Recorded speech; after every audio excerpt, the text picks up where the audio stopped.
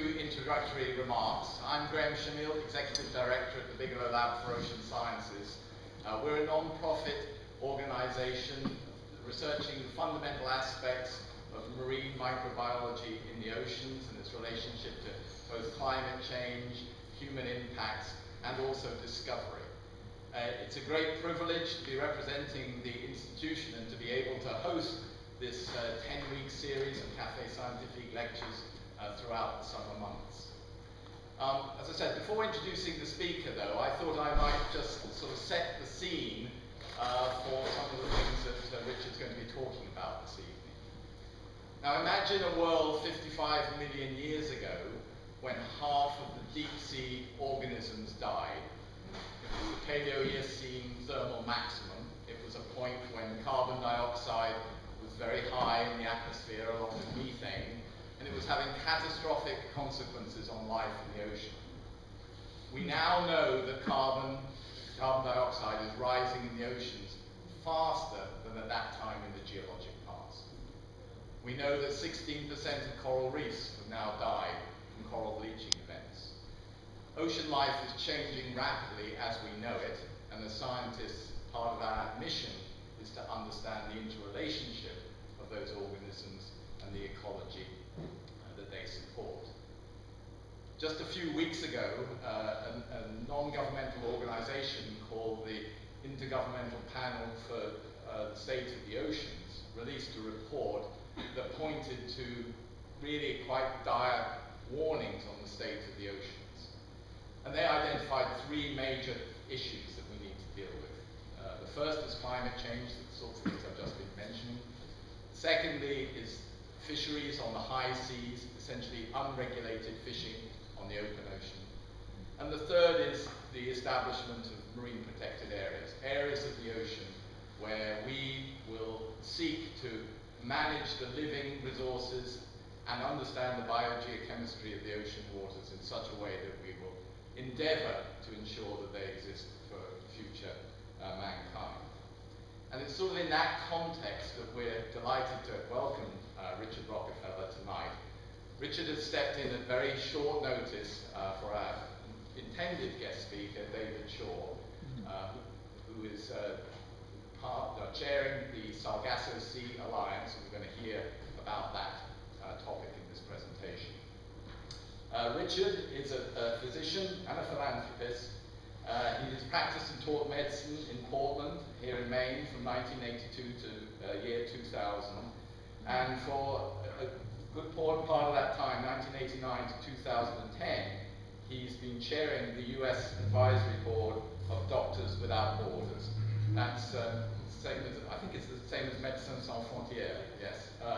And has undertaken that in many developing countries around the world.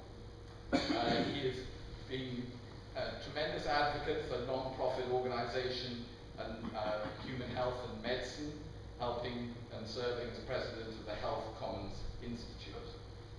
He's a current member of the board of the Maine Coast Heritage Trust and was the chair from 2000 to 2006. And currently is a member of the steering committee of the Sargasso Sea Alliance, which is the topic that Richard's going to talk to us about tonight. And it's a really great privilege to welcome him here to Booth Bay and to Bigelow Lab for Ocean Sciences, particularly at such a short notice. So thank you very much indeed. Thank you, Chris.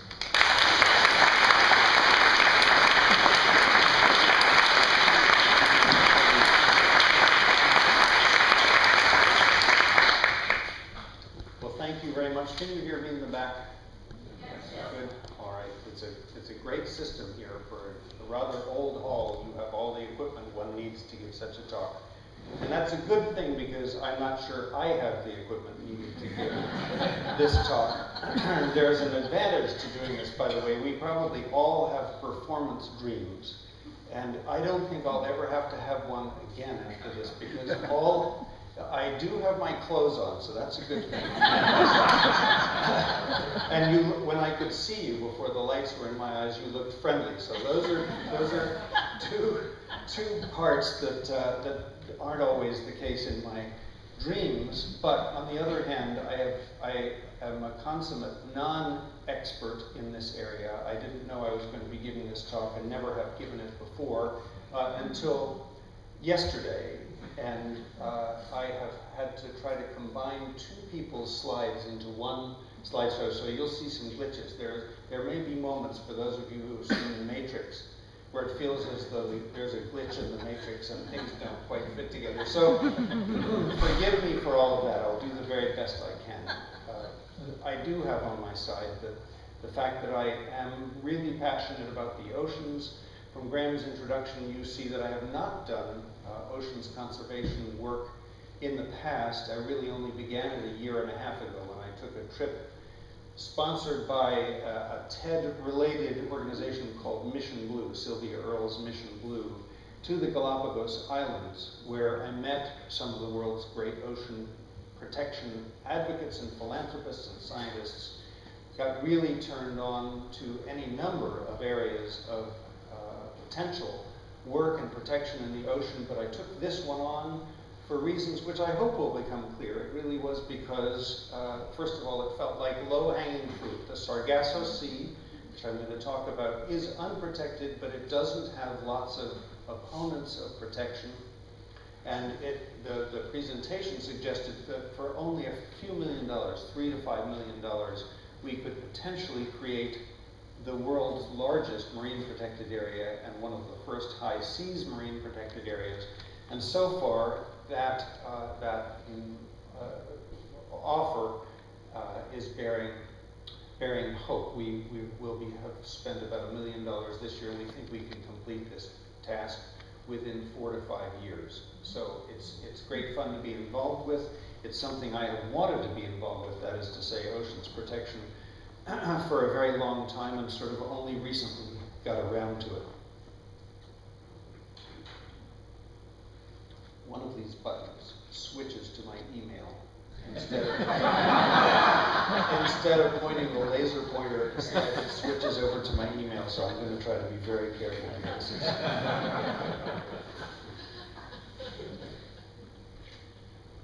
In fact, I'll know by the end whether this is actually a dream or if I'm killing this. I'd like to talk about what and where the Sargasso Sea is, a little bit about the Sargasso Sea Alliance, who we are, but not too much on that really for the time being. And then what the threats are. Graham gave a good overview. I'll unpack that just a little bit for you. What the values of why protect the Sargasso Sea instead of some other place in the high seas in the ocean, and then a little bit about what we're hoping to do about all of this. As I say, there will be gaps. Let's try the the first slide switch worked. So the Sargasso Sea Alliance, I'll be coming back to this, but very briefly, it's something that didn't exist a year ago. I think we formally incorporated the end of last calendar year.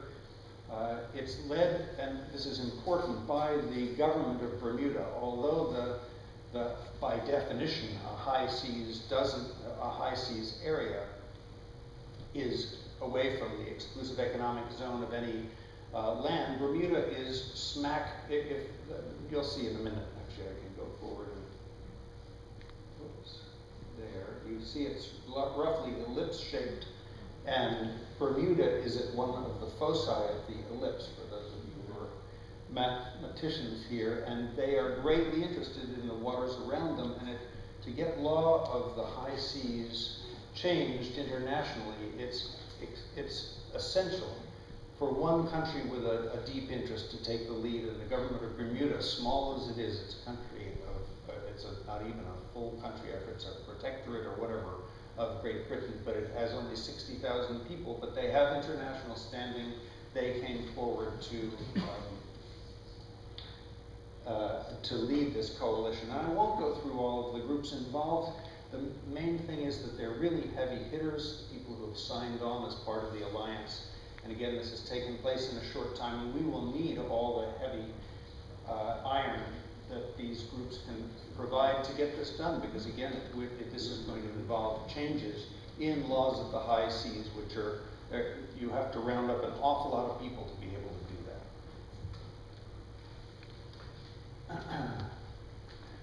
the global oceans are in peril, and I won't reiterate all that Graham said. I will say that, first of all, the oceans contain, this is not exactly accurate. The oceans actually are 70% of the planet. It's the high seas beyond national jurisdiction that's 50%.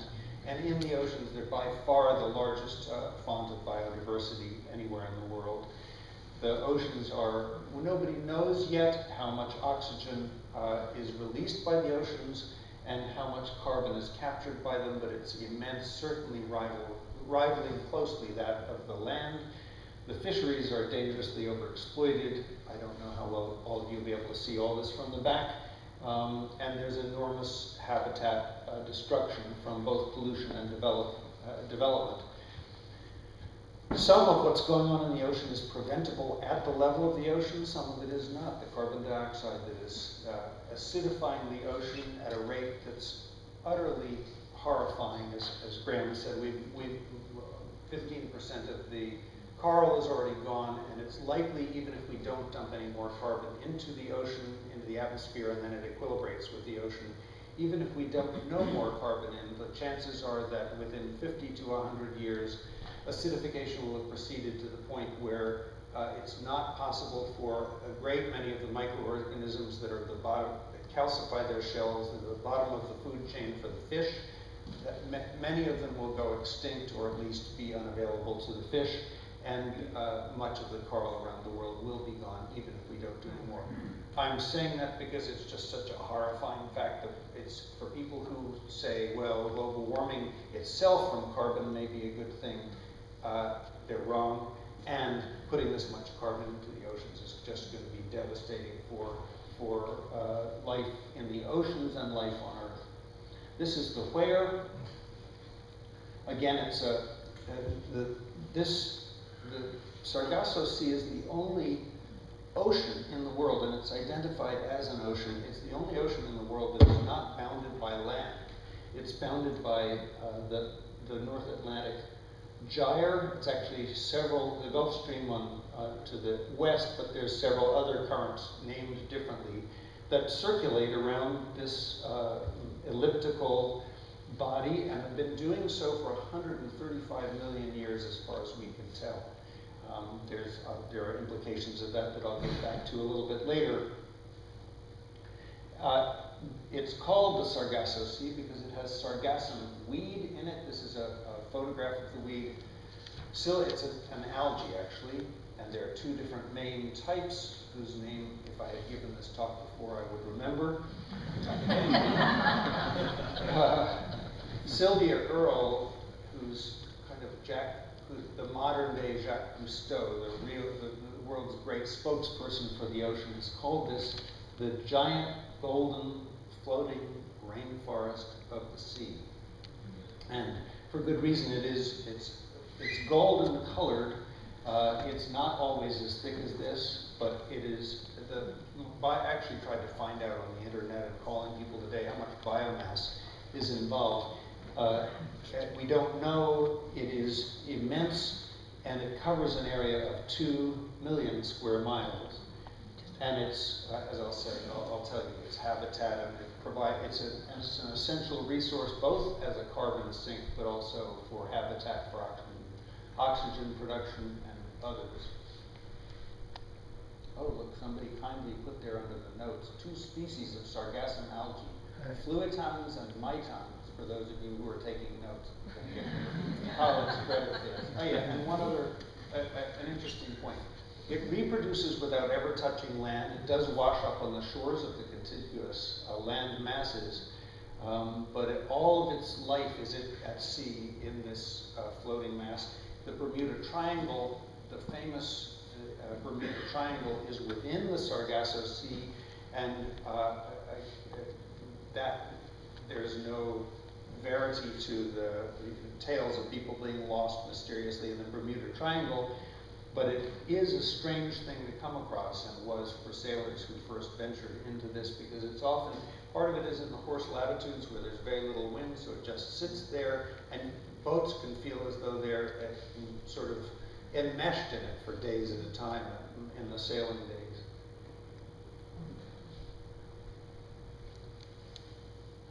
So I'm going to go into this just a little bit more, but sargassum is important in the life history of many species. You can read them there. And at the moment, there is very little international protection for it. This cutaway picture is interesting in a number of respects. It reminds me just to reiterate that this has been going on for 135 million years. It has been, 10% of it is replaced every year, and the rest dies and sinks down to the bottom. And there is an enormous amount of Earth's history down on the bottom here, and almost no exploration has taken place whatsoever. We don't actually know what we're going to learn from the existence of the sediments underneath there, and yet there's no law regulating it, and trawling and seabed mining and cable laying have taken place without any kind of regulation. So that's one. It's not even a major reason for protecting it, but the ability to know what's down there before we begin doing things to it seems like a good thing.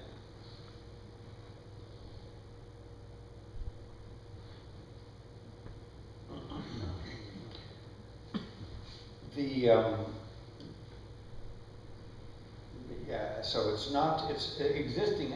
I'll get back to the threats in just a minute.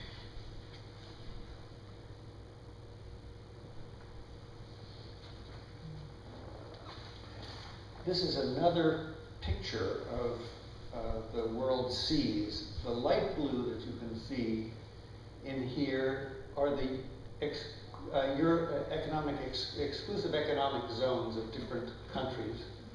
And the dark blue is the 50% of the Earth's surface that is beyond national jurisdiction. Just so you can see a number of interesting points here, not all relevant to this talk, but the great mass of it is in the southern hemisphere.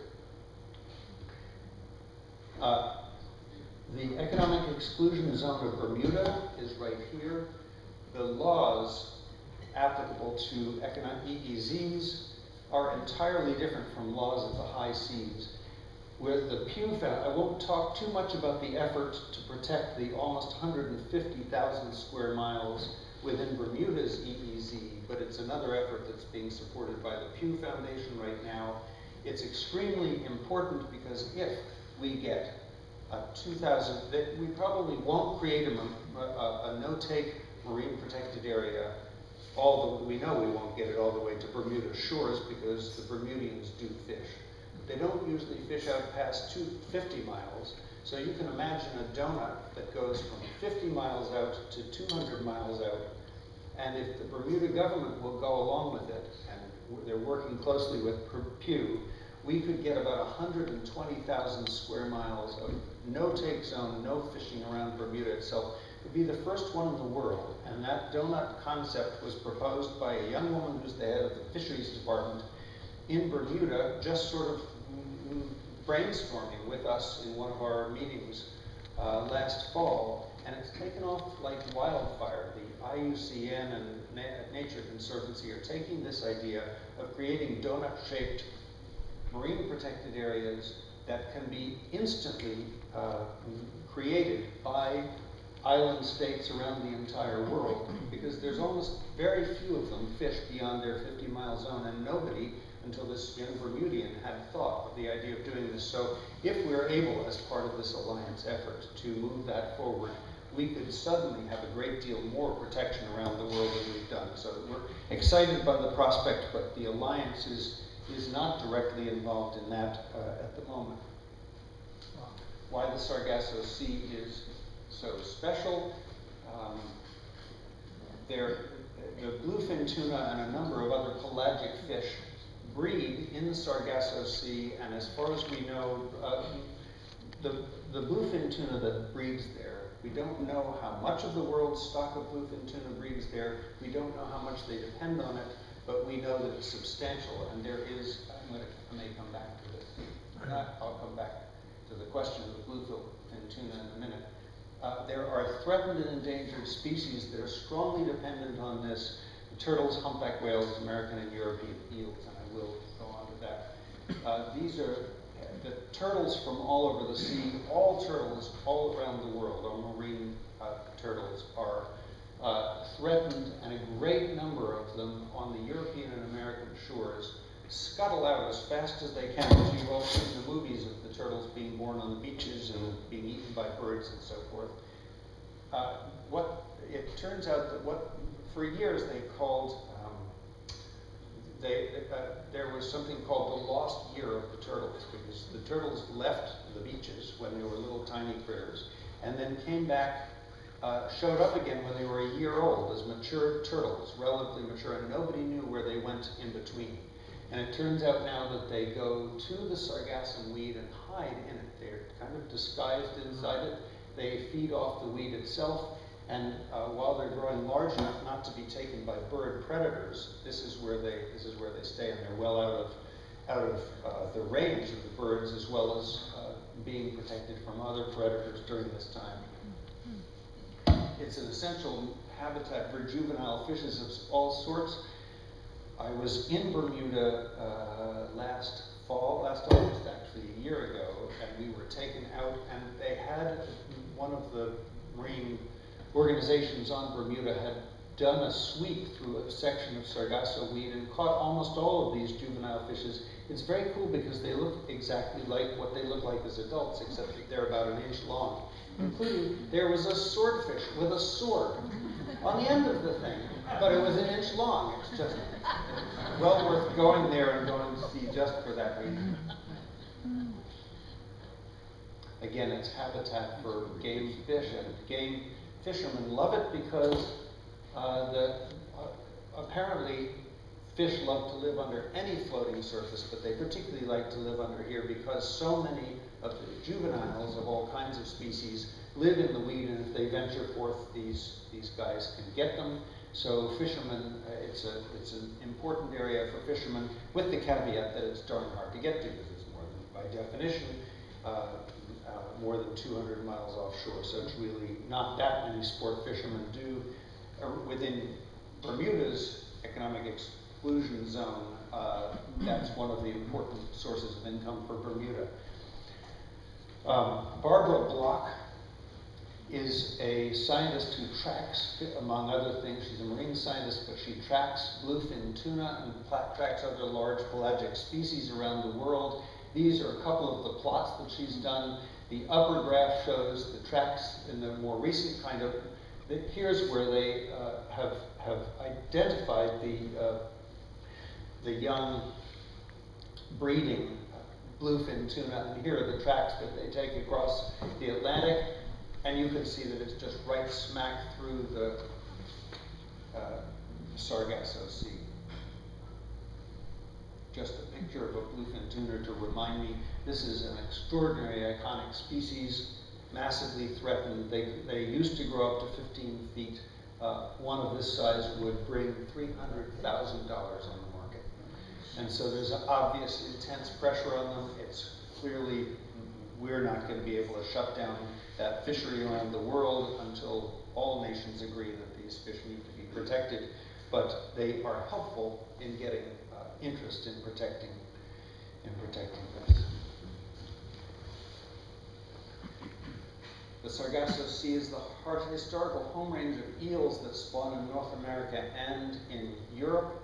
It's, you can see the light color over here is the range of the American eels, and the green color in the European eels.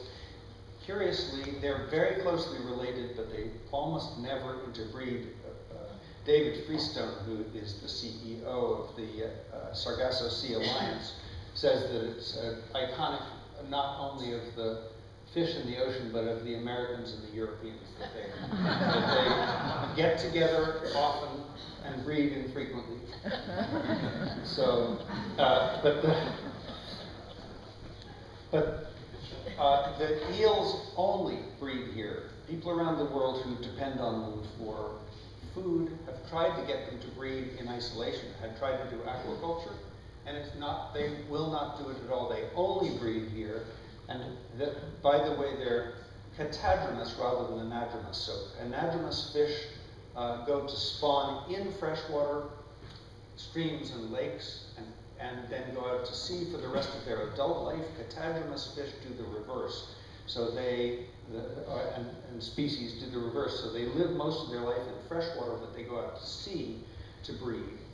And they breed and grow to little eels, and then they swim back to where they originally were, and nobody has any idea how they get there. It's the same as the salmon. They get back, the babies swim back to exactly the rivers where they used to be.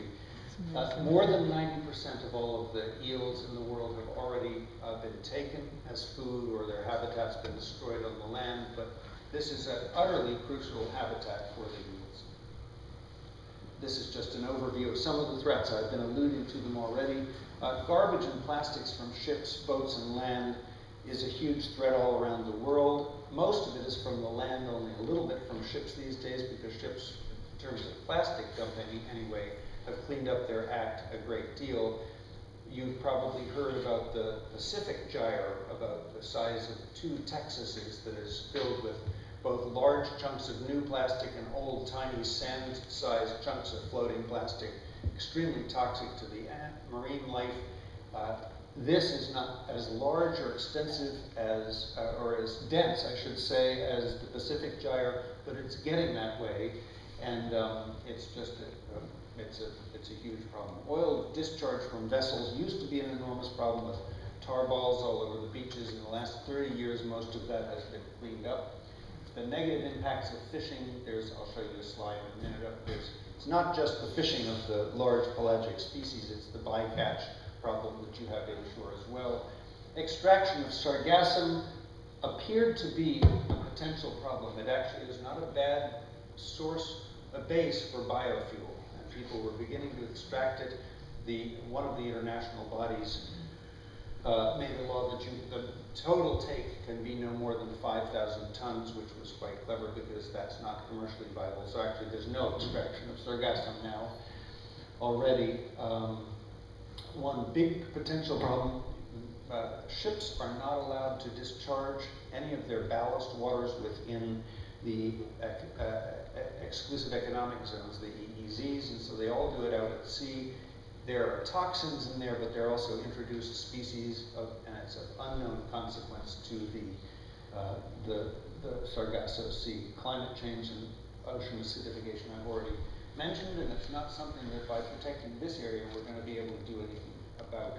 You can see that it's precisely within this gyre, that the sea enclosed by currents, that the greatest density of plastics is in the Atlantic Ocean. Shipping is another threat. This was a 1-month survey of shipping across the Atlantic. Again, its greatest density is right in the Sargasso Sea. Just images of the collateral impacts of shipping, both inshore and offshore. This was a slide I swiped from one of the other talks that I was going to try to get. Now I can't read what that says, but it has to do with harvesting of the sargassum. I've already mentioned that. There are some existing protective measures, and I won't go into them, in part because I don't know the law of the high seas very well, but the main point is that we're not, in the Sargasso Sea Alliance, our intention is not to create new law where we don't have to. We're going to piggyback upon laws that already exist, and some of this has to do with fish habitat and extraction of tuna.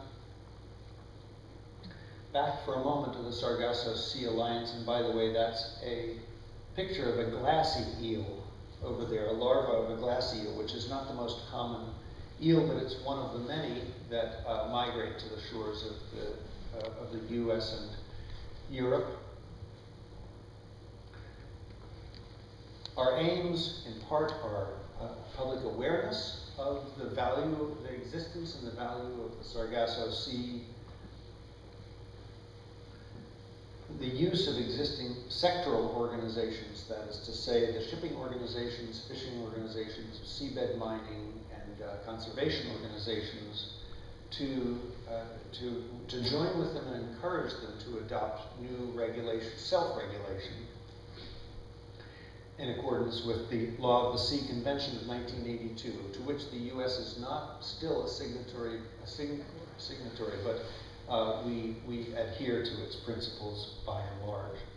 And then to me, most importantly, if we can do this, if we can protect an area of 1 to 2 million square miles in the high seas, here, where it's relatively easy to do, we will have brought about changes in the laws of the high seas and understanding by the countries that border on the seas and have an interest in that law that can be used as precedents for protection all around the world. And people who have surveyed the high seas say that this is by far the easiest place. If you're going to do it anywhere, start here and then go from there. An ultimate goal will be to create a international marine protected area. This is a map of all the existing marine protected areas around the world. It actually is substantially larger than I thought it would be, and I'm delighted to see that. But as you can see, there are the Chagos over here. This is the newest marine protected area, and it's the only one, to my knowledge, that incorporates areas beyond national jurisdiction so far. And so if we are able to do ours, we will have immensely, you can see where the Sargasso Sea would be off to the right. We will have immensely increased the amount of protection in the world's oceans. The reason I have this down here, the Nature Conservancy, who is working with the Economic EEZ of Bermuda, looks upon a marine protected area as a no-take zone. That's their definition. And it would be nice around more parts of the world to have no-take whatsoever in order to protect the fish. You probably know 90% of all the fish in the world is already gone, and it's going fast. So we desperately need areas where nobody fishes at all. It's not practical. It wouldn't work to make this 2 million square miles into a no-take area, but the UN's definition of a marine protected area is more loose. It's a defined area which is designated for regulated and managed to achieve specific conservation objectives.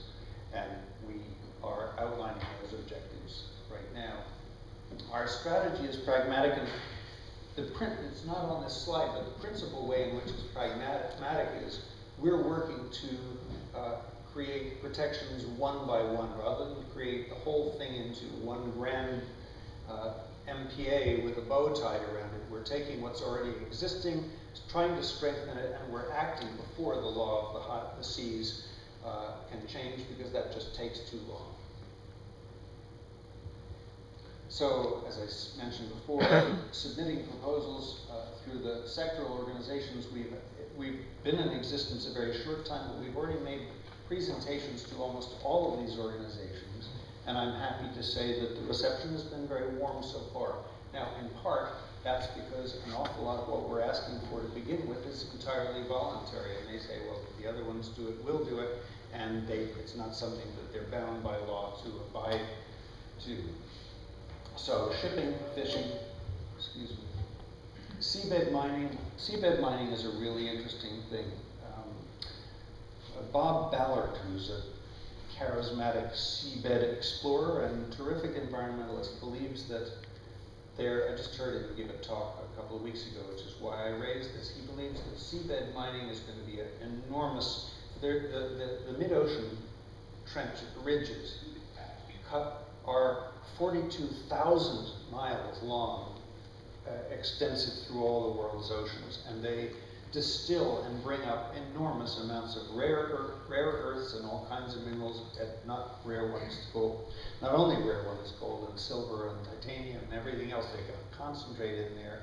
It's very deep, it's very hard to extract, but the world is wildly interested in extracting it. He believes it's relatively safe, but there's a lot of people have done monitoring of where seabed mining has taken place and believe that there's a tremendous threat from toxins. And so, again, working early, getting the data, doing the science on seabed mining before it's a free-for-all around the world seems like a good idea. The World Heritage Convention is one of the bodies that we wish to work through, and it's, I don't think that it was our group, but another high seas oceans protection group sort of chided them, because their motto is preserving and sharing the wonders of our world. Preserving and sharing the wonders of our world. And somebody pointed out to them that their motto should really be preserving and sharing the wonders of half our world, because they had not taken into account any of the deep oceans. And they have taken that to heart, and in fact hope to use our Sargasso Sea protection as a way of changing that and really they'd like to turn what we're doing into one of the World Heritage Foundation sites. Hoping to use Wildlife Convention. We'll use whatever protections we possibly can. And this is my concluding slide, and it just says the Sargasso Sea, a catalytic event in ocean protection, question mark, but when I transferred one slide to the other, it lost the dark background. And that's what we hope. This is a picture of Sylvia Earle, remarkable. She just turned 75 last August. We celebrated her birthday in Bermuda, and she advocates for the world's oceans everywhere, all the time. She sleeps about 4 hours a night, and at age 75, she never stops. It's a remarkable ability that I'm envious of.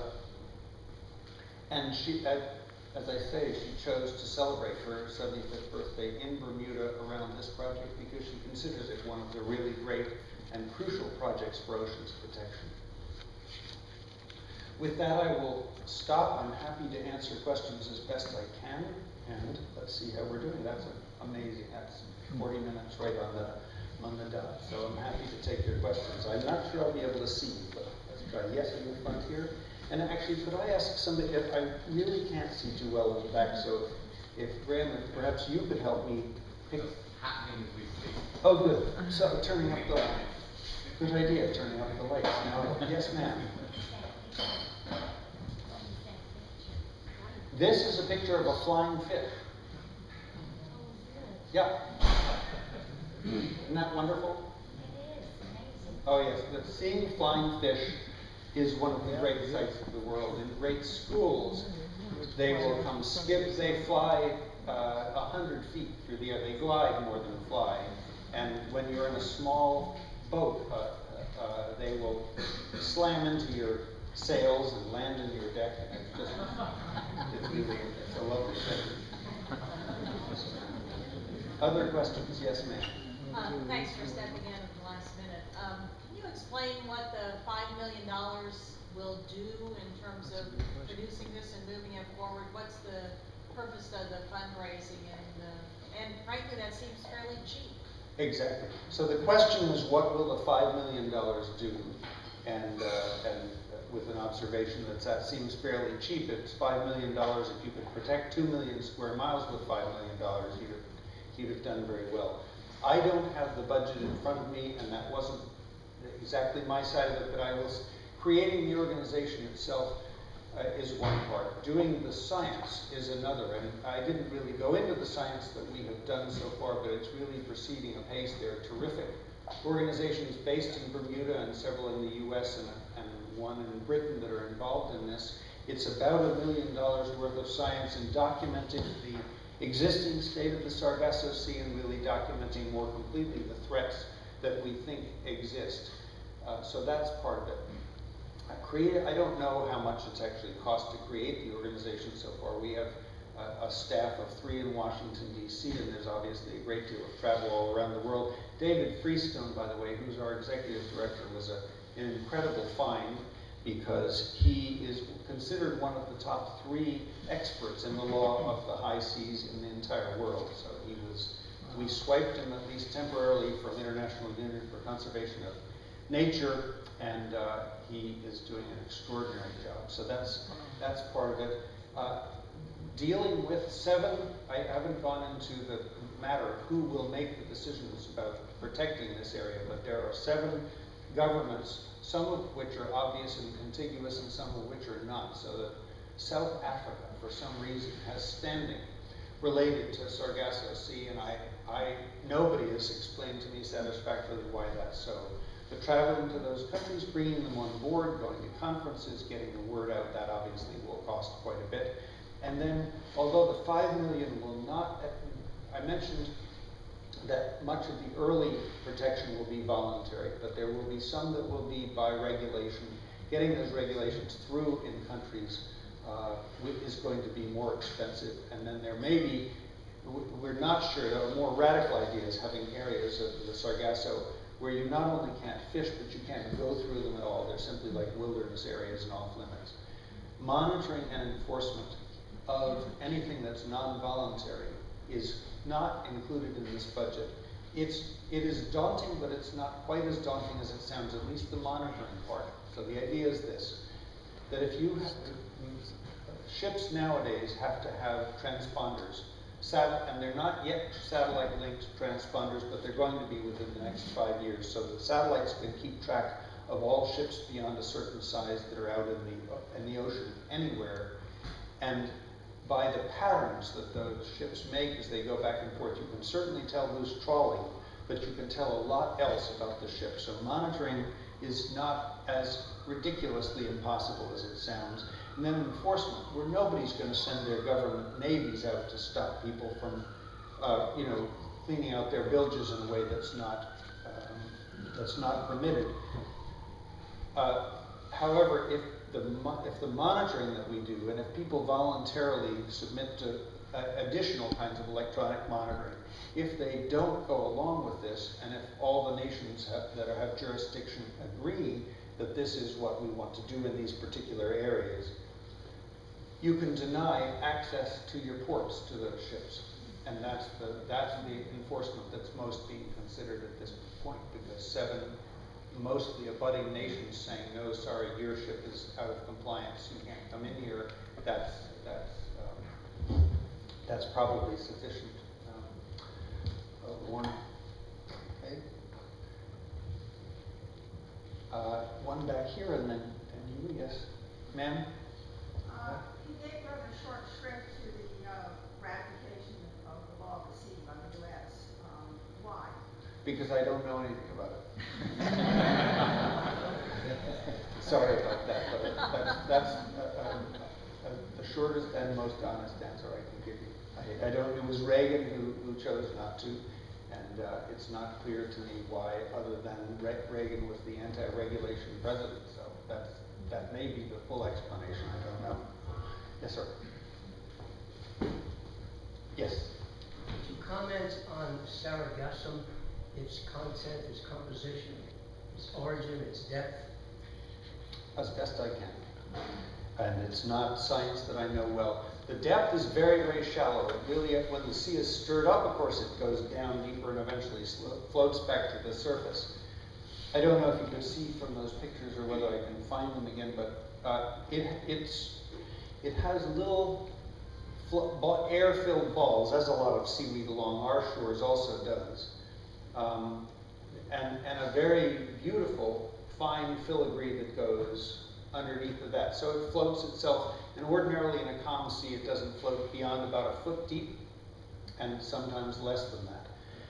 There are, its composition beyond that, it's an algae, but I, being a non-marine biologist, I can't tell you exactly what that means and differentiate. For example, I'm not sure, can people here tell me whether seaweed is an algae? I don't know.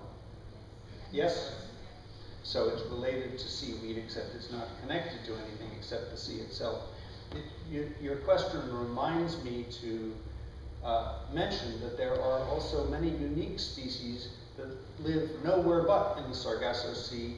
There's something called the Sargassum fish that looks very cuddly and cute, except that it's tiny. It only grows to about 10 centimeters long, but it's an absolutely rapacious fish disguised precisely like the Sargassum weed. It's the same golden color, and it has little bubbly things coming off of it, and it looks just like Sargassum, but when a larval fish comes along, it jumps out and eats it, and that's one that exists only there, and there are a number of other fishes. Was there another part to your question? The origin. The origin, meaning by evolutionary origin of it? Yeah. I don't know, and I would guess that it is not known unless people have done DNA analyses, because I doubt if much of it is fossilized, but I don't know, I'm sorry. So it's been there forever? It has been there. I don't know what the evidence is to support this, but they do know that the gyre has been there for 135 million years, and David Freestone says that there's evidence that Sargassum has been in that gyre for that length of time. So that's a really long time for it to, and the reason why other life has evolved to live in there. Yes, way back. What makes up the bulk of the plastic that's floating out in the ocean? What makes up the bulk of the plastic there, the bulk of the plastic in the Pacific gyre, and I presume it would be the same in the Atlantic gyre, is single-use plastics. So I thank you for raising that question, because there's a group out of California called the Plastics Pollution Coalition, run by a very energetic woman named Deanna Cohen, who makes jewelry out of the plastics, which sounds a little counterintuitive, but she uses that to bring public awareness to it. So single-use plastics, such as what you put beer cans in, whatever you call those, that also six-pack things. And all of the plastic bottles that we drink water out of. It just does not make sense. So please, people, if you can avoid using single plastic, the water we drink, particularly in Maine, that we get in our little nice cups is perfectly good water, no less good than the water you get in those bottles. And carrying a thermos or flask or one thing or another to carry your water out is simply much better.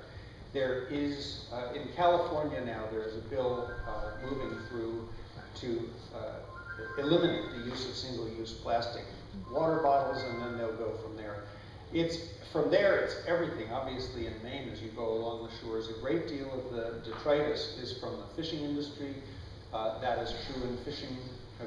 Whether that's true of the plastic that ended up in the gyres, I don't know, but it's equally or more toxic.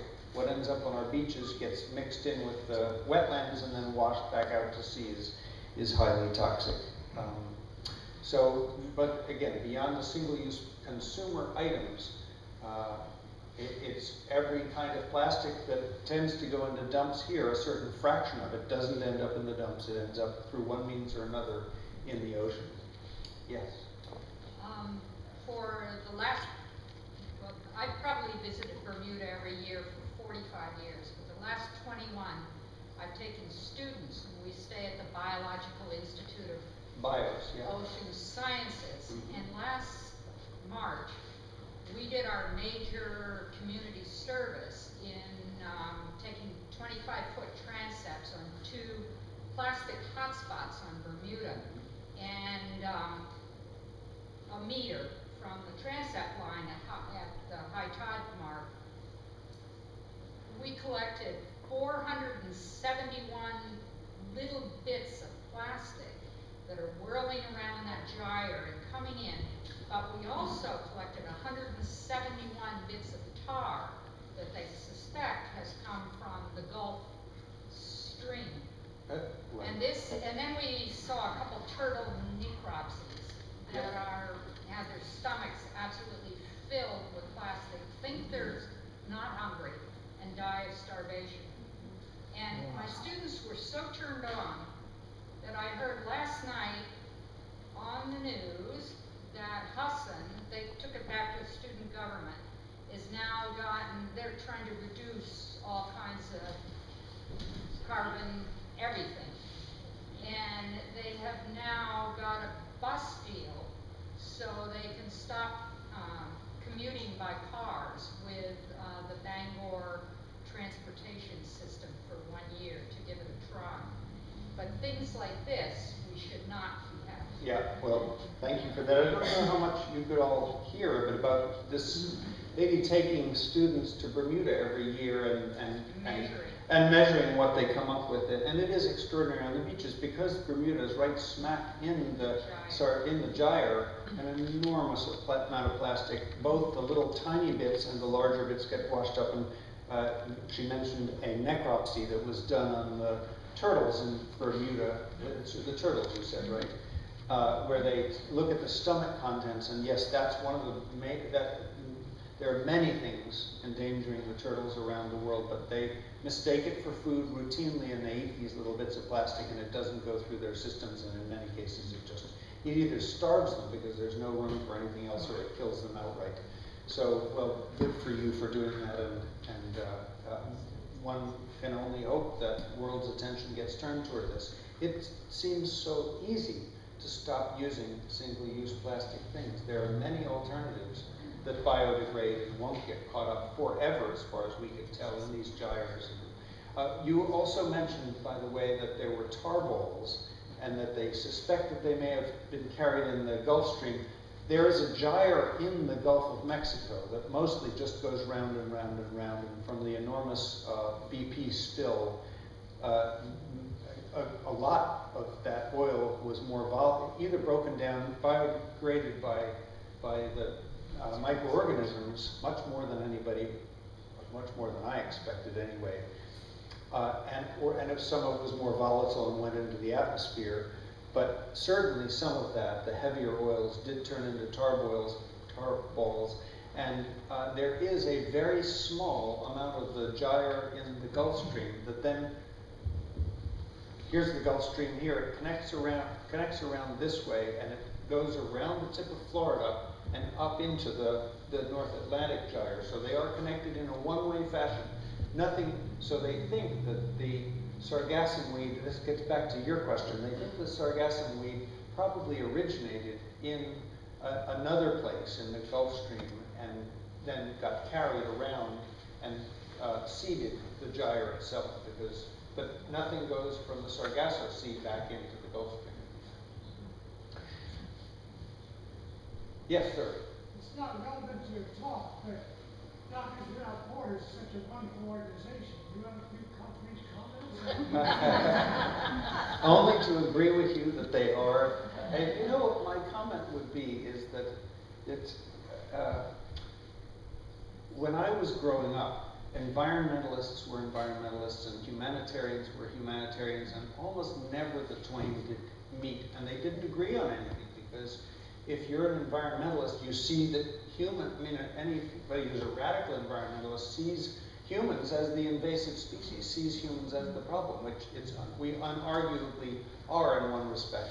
But humanitarians see environmentalists as getting in their way, and and when I first got involved with Doctors Without Borders in 1989, there was nobody involved with that organization. They were the most radical humanitarians you'd ever meet, so they did not care at all that Africa was choking on the black plastic that comes from the supermarkets, and they didn't, the environmental footprint of this organization it didn't register, and they would look at you like you were crazy if you ever talked about the environment. Likewise, there are environmentalists I know here in Maine who were against humanitarian efforts. In the last 15 or 20 years, that has changed a great deal, and I think it's a good thing, because obviously humans can't survive if we kill our environment, and the other way around, humans are absolutely in charge of what happens in the world in the near term. And if you have starving people around the world, their interest is not going to be in protecting fish in an ocean they never even saw. So we all have to be both humanitarians and environmentalists. No matter which one is our native proclivity, we need to support both.